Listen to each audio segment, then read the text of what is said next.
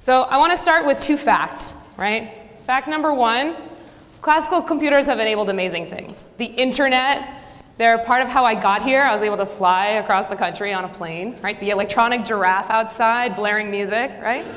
Classical computers have enabled just amazing things. But one of the things we don't often talk about is all the things they can't do, right? We talk about all the stuff they can do. There's so many things they can't. So I want to start with two examples of things classical computers are really bad at. And maybe they can solve small versions of these types of problems, but by the time the problem gets big enough to be interesting, we just run out of computing horsepower. So the first example is optimization, right? Optimization is, I want to find the best solution to a problem among many possible solutions. Right? So here's a picture of a table. This is the table at my wedding. It's one of many tables, but you can seat 10 people around a table. You have 10 people over for dinner. How many different ways are there to configure 10 people around a table? Right? The answer is 10 factorial. Right? The number 10 seems so small, but 10 factorial is 3.6 million. There's 3.6 million ways to arrange 10 people for dinner. Right? Next time you guys have dinner with 10 friends, share that fun fact with them. Right? So when we go and do this, we consider some of the options. We make approximations, right? Because it's the only way we're really going to end up seating people at all, right? But the truth of the matter is, every time I add one person to my dinner table, the number of possible configurations grows exponentially. Right? So we can solve small versions of this problem on classical machines, but we don't solve big versions of this problem very well at all. Second example is chemistry. This is a picture of a nitrogenase enzyme. Anyone who's ever eaten food should care about this enzyme. It's an important catalyst for the creation of ammonia, which is an important component of food, fertilizer, pharmaceuticals, and many other things. So this is the enzyme. I've called out three molecules, iron sulfide clusters in this enzyme of different sizes. The one on the left is 4 iron atoms and 4 sulfur atoms. Believe it or not, this is the biggest of those iron sulfide clusters we can simulate on the biggest supercomputer that we have, right? It's so small.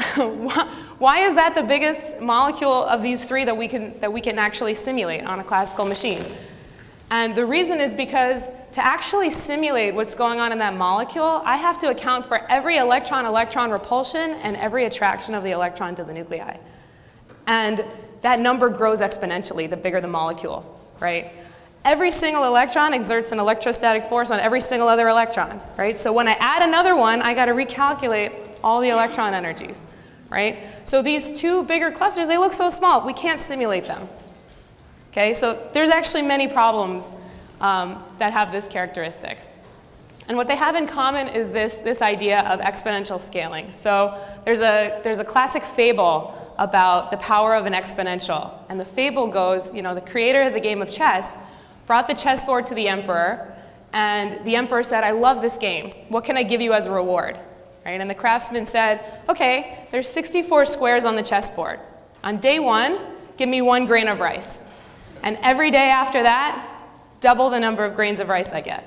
Right? So on the first day, the emperor gives him 1 grain of rice. The next day, 2. The next day, 4. The next day, 8. And after a week, he had a teaspoonful of rice. But after a month, he had the rice production of a small country. And after the full 64 squares, it was Mount Everest of rice, right?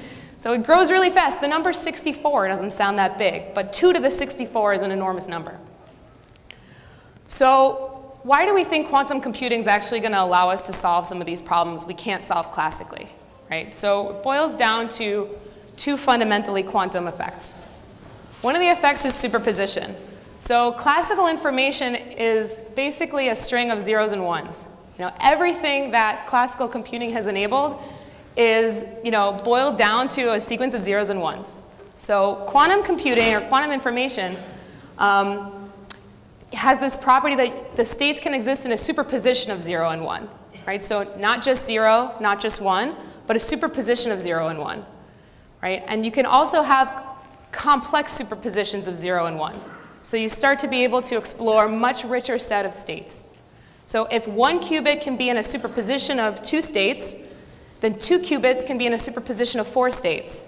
And 3 qubits can be in a superposition of 8 states. So the possibility space you can explore is much more interesting and complex in quantum information. So the diagram on the right is showing you a superposition of 5 qubits, right? So you can be in a superposition of 32 states. So superposition is the first thing. The second thing is entanglement. This idea of entanglement is, okay, I've got 2 qubits and I'm entangling them together. So measuring the first qubit can tell me something about what will happen when I measure the second qubit. Okay, so entanglement is the second property that gives quantum information a really unique difference. So together, this allows us to totally change how we run algorithms, right? So take the optimization case. If I'm going to consider 3.6 million possible ways of configuring 10 people at a table, classically I have to consider each one individually, and then I have to compare them all, right? Here's how quantum computing is going to solve that problem. You take your qubits, you go into a superposition of all the possible states, all the possible configurations, and then when you encode the problem into your quantum computer, you're applying a phase on each of the states. The phase is, that kind of axis towards the center of that sphere you saw in the previous chart. You encode a phase on each of the states. And when waves are in phase, the amplitudes add. And when waves are out of phase, they cancel, right? So when you have noise-canceling headphones, what you're doing is you're creating noise that's exactly out of phase with the noise you're trying to cancel, right? So in quantum computing, you're going to go into a superposition of all these states. When you encode the problem onto the machine, you're applying a phase on each of the states. And then you're using interference. And you amplify some answers, and you cancel other answers. Eventually, you arrive at the solution. So it's just totally different, right? You just got to completely rethink how we're going to solve these problems, and that's kind of how quantum's going to do it. So it's obvious why the number of qubits matter, right? If I have 1 qubit, I can be in 2 states, and the more qubits I can have, I can be in a superposition of 2 to the n states. But another important factor is this error rate. Right? I have to be able to control what's going on in the qubits. If I have really high errors and all of my operations don't work out as I expect them to, then that's not going to really work. So we're promoting a new metric called quantum volume, where we're saying, okay, if you increase the number of qubits, you can get to higher computational power, but not if you have really high error rates. So we have to both move towards lower error rates and higher qubit count. Okay? So how do you actually build a quantum computer, right? This is how it should work theoretically. How do you actually go and do this in real life? So first of all, you have to have qubits that work in such a way that you can harness quantum mechanics. So we build basically artificial atoms. Atoms behave quantum mechanically. We build an artificial atom. And we make it out of a superconducting Josephson junction coupled to a microwave resonator. Okay, so this is what it actually looks like on the chip. You have these squares that are your qubits, and these squiggly lines are your microwave resonators, and inside of the qubit is a superconducting Josephson junction. And we got to cool this thing down to 0.015 Kelvin, where 0 is absolute 0, right? Room temperature is 300. This is significantly colder than outer space. And we talk to the qubits with microwaves. So this is what it actually looks like. This is how we talk to the qubits. We have inside of a dilution refrigerator, which you'll see on the next chart. We have all of these microwave cables that allow you to actually go and probe the qubits with microwaves. Okay? And this is what it looks like in the actual lab. So these giant white cylinders, these are our dilution refrigerators. And here you can see my friend Nick working on one of the insides of the quantum computer.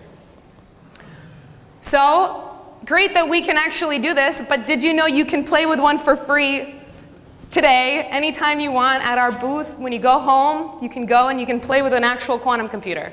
We've hooked up a 5-qubit quantum computer in the lab, through those microwave cables up out of the fridge through the internet, available to you at this website for free. So you go to this website. When you do, you're going to find 3 different user guides. One is for total beginners. The beginner's guide is no math, just concepts. We're going to show you visualizations of how the qubits work. We're going to walk you through early examples. What are the gates you can use? How do they work? How do you think about them? And then you go into the user guide. The user guide is going to show you some of the linear algebra you need to know. It's going to show you how algorithms work. We're going to give you a suggestion of 5 different algorithms you can run. We're going to show you what sequence of operations you need to actually implement that algorithm. And then when you're really interested, you're going to go into the developer guide. This is going to take you to our API online. It's a sequence of Jupyter notebooks that are written in Python. And you can actually send batch jobs to the quantum computer free. Just go and learn, right? We're putting it out there for you to learn. This is what it's going to look like when you click in to the Composer tab. On the previous chart, there's 3 tabs. There's the Composer, the user guides, and the community. I'm going to talk about each of those. This is what it looks like when you click Composer. You're going to get to choose. Do you want to simulate it? You can choose to simulate, where you actually start with like 2 qubits instead of 5, because it's easier to get started learning with 2. Or you can simulate up to 20 qubits. We have a simulator up to 20 qubits.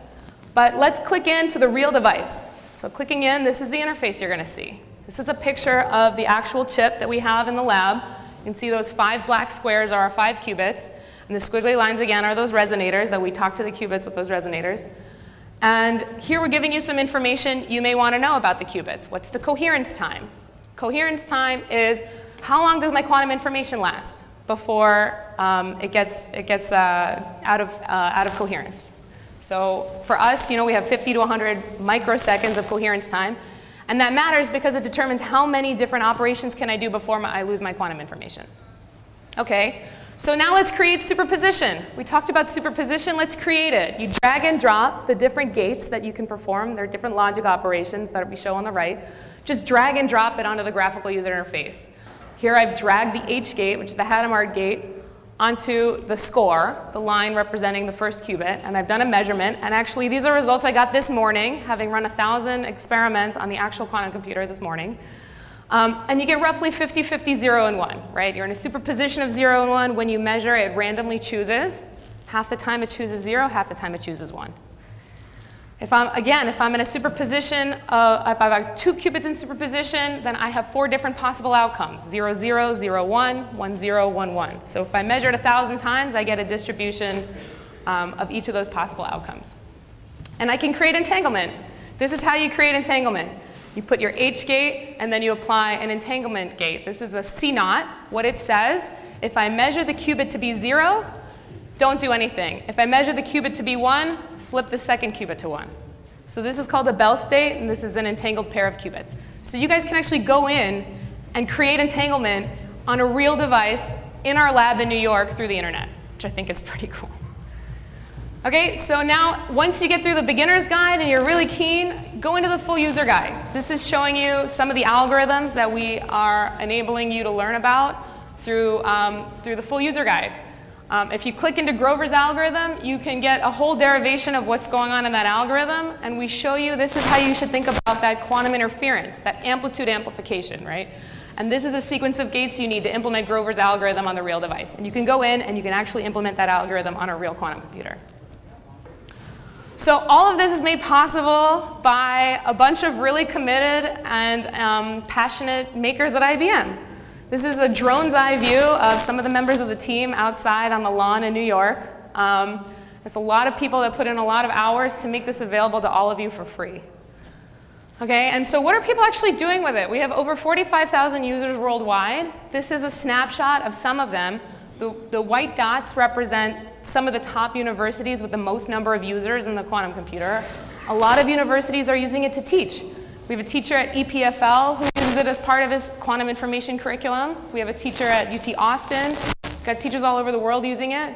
And then we have people just doing really cool and interesting, fun things with it. There's a woman, Christine Moran. She's that dot at the South Pole. In between measurements on the South Pole telescope, she's just playing around with a quantum computer, which is really cool.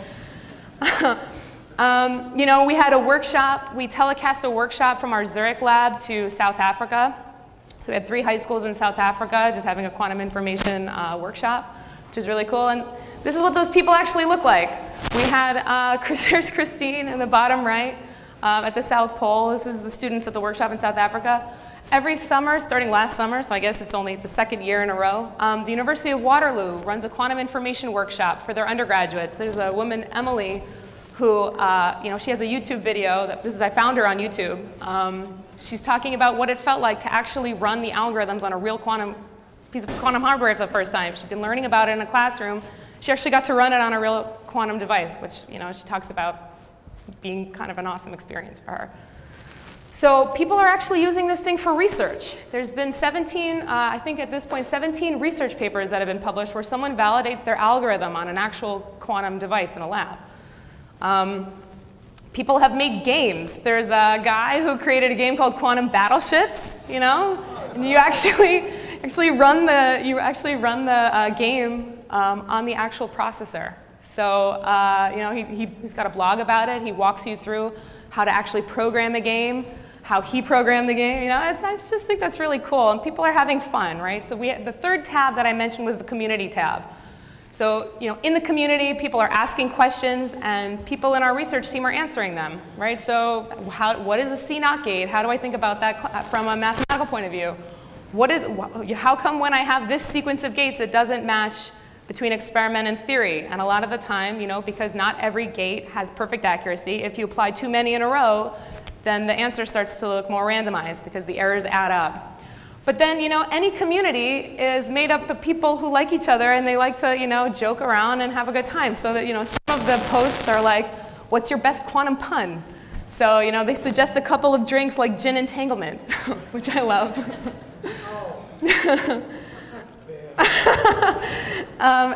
And how do you implement rock, paper, scissors on a quantum computer? We've all played rock, paper, scissors. There was a whole long discussion on one of the community threads. How do you actually implement rock, paper, scissors on a quantum computer? And actually, I'm in the Slack channel where members of our team, answer the questions. And there was like a whole discussion, an actual theoretical discussion about, well, what is the best way to implement rock, paper, scissors? So, it's just fun. People are having a good time. And as of last week, we put a 16-qubit device online for beta users. So this is the most advanced public quantum computer available anywhere, and it's free. And if you want to sign up as a beta user, you can just go in and sign up. And we also had an announcement where we doubled our quantum volume. So not only did we announce 16 qubits, we have another device with double the quantum volume. And there's a picture of Katie in New York in Times Square next to one of our quantum computers. So I encourage all of you to visit our booth. We have a booth in Building 2. You can come and learn. We have at least 2 different demos that explain to you how does a qubit work. We have a gyroscope, that's supposed to be able to show you how to think about, mapping a gyroscope onto this thing called a block sphere that you'll learn about in our beginner's guide. And we'll show you a demo of the experience, right? You can go in, and you've got that 5-qubit interface. We've got it up at the booth. You can drag and drop gates. You can create entanglement in a real device online. And we've actually hooked up also some LEDs so that you can actually visualize the results of your experiments. You can run it a bunch of times and see how that quantum randomness, that arbitrary measurement of 0 and 1, if you're in a superposition, how does that actually look when you run it and you show the results with some LEDs. So I've shown you a bunch of stuff that we've made, and what I'd like is for all of you to go off and make something. We've opened up this quantum computer, done it for a few reasons. One of the reasons is we'd love to know what you want to do with it. What are the things you guys want to do with it, right? We encourage all of you to go off and make something and share your ideas with us. And we'd love to hear about it. So thank you all for your attention.